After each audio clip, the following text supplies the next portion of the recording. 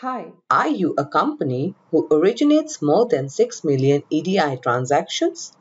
Or will you originate more than 2 million EDI transactions in 2022? Are you concerned about protecting your bank account numbers to comply with NACHA's new data security requirements? JD Edwards has a spot on solution. JD Edwards not only has this concern addressed and has enhanced your data security overall, but also provides the flexibility for you to reveal this data on an as-need basis. Here is what is possible with JD Edwards. Masking of bank account numbers throughout the programs, unmasking of bank account numbers based on user ID, role ID, or program ID, unmasking of bank account numbers based on a combination of user ID or role ID and program ID, modification of bank account numbers based on user, role, or program ID.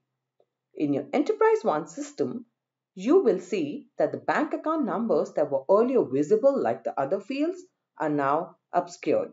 This not only helps you meet NACHA standards, but also makes your data more secure. Are you thinking about how to unmask a bank account number if there is a need to do so? JD Edwards has made it easy for you. You just go to the Data Protection Configuration program and define your preferences on unmasking the bank account number. Based on the type of configuration that you select, you can specify exceptions from masking based on the role or the user ID or a program. The exceptions can be given rights to view or even to update the account numbers.